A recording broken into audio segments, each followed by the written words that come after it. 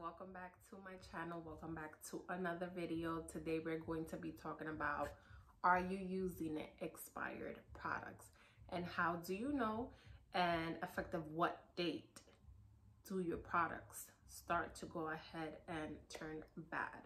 So this is something that actually took me by a surprise, and it was intriguing, and it was just like, why didn't you think about this? Honestly, because everything has an expiration date, but I don't know why you never think to actually think that your products are going to expire.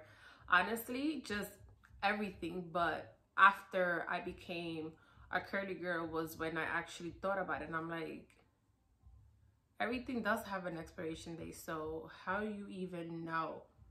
And you came to the right video, because I'm going to be talking about it. So without further ado, let's go ahead and get started. I did go ahead and bring, I think, 4 items, yes, to just go ahead and show you guys the different time frames that they do have, where they are located, and all that good stuff.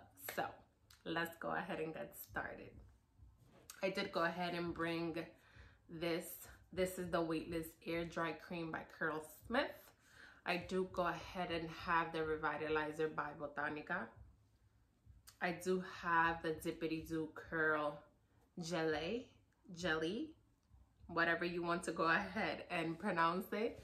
And then I do have the Scalp Revival Charcoal Coconut Oil and Micro Exfoliant Shampoo by Briogeo. So how do you know the time frame that you have to go ahead and use your products? So I'm going to show you guys in each of them. This one, you can go ahead and see this label right here is what is showing you the shelf life of the product.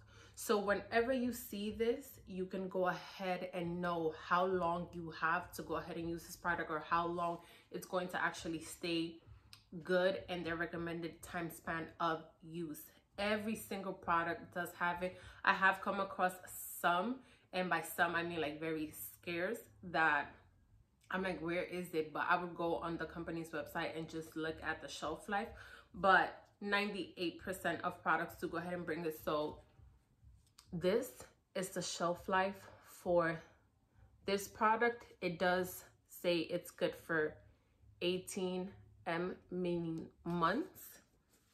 This one is good for 12 months. This one is much smaller.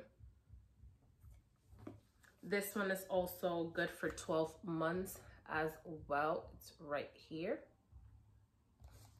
And then this one, which I love, and not all products are like this, but this one, it's good for 24 months, literally 2 years. I like that. So what this is basically telling you is that from the time that you open this package, you know how some bring the foil, some have a seal, some have that plastic thing you take off. Once you go ahead and open it, meaning you went ahead and exposed it to air, your time basically starts running from there. So from that date, so let's say you go ahead and open the product December 2020, now you have a shelf life of 12 months. Then you go ahead and have until December 2021 to go ahead and use the product where it's still good, or you know that they recommend that it's available to usage. The reason that I say that is because certain products would go ahead and go bad before the time frame. It also depends, you know, the exposure that you give it to heat or too cold, or if you left it somewhere, you know, that it's potentially not good of an environment where it gets heated. It all could depend. That's why you see on most packaging that it says to leave in a cool, dry place or something of that nature. But from the moment you go ahead and actually take off any type of seal is when your time does start running. It's something that you really don't think about, honestly, to go ahead and look for. But again, everything has a shelf life. And I just want to bring up that whenever I do purchase a product, I do see, this is honestly one of the few products that I do have that are good through like 2 years. That the maximum that I've seen is this, 2 years. That's all. The minimum that I have seen is 6 months, and that would be on like a very natural product where you literally have to keep it refrigerated because the shelf life is just shorter. But with these type of products, you know, in general, they do go ahead and add preservatives for your shelf life so that it can last longer. I want to use my products. I want to be able to use my products. Since I rotate a lot of products, I don't always get to it. So if I use this week for my wash and go, I'm not going to go ahead and come back to this till like weeks later because I do go ahead and rotate my products. So it's always good to go ahead and have a product that at least minimum has 12 months of a shelf life. But 24, you can't beat this. And something that I did want to go ahead and share with you guys, just a little tip, something that I do sometimes when I'm not sure. I'm pretty good with knowing around what time I purchase my products and how long of a shelf life it has from that time. But something that I do to go ahead and just help me stay on track is I actually date them. So I actually purchased this August of 2019. So since this is a 24-month shelf life, I do go ahead and have till August 2021, which is bomb. And this is something that helps me stay on track sometimes when I forget when I actually purchase a product. And it's something that you can actually incorporate to go ahead and use in your own regimen so that you don't lose track.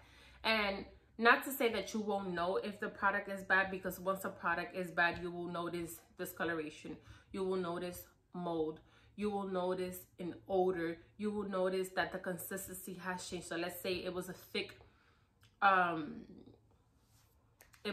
product and now all of a sudden you see clumps in it. You're gonna know that it's bad, but obviously you want to go ahead and know what's the recommended shelf life of the product. So with that being said, if you guys have any questions at all, or you want to go ahead and know anything else, or if I left anything out and you know, just go ahead and leave it down in the comments. Make sure that you do give me a like and make sure that you subscribe.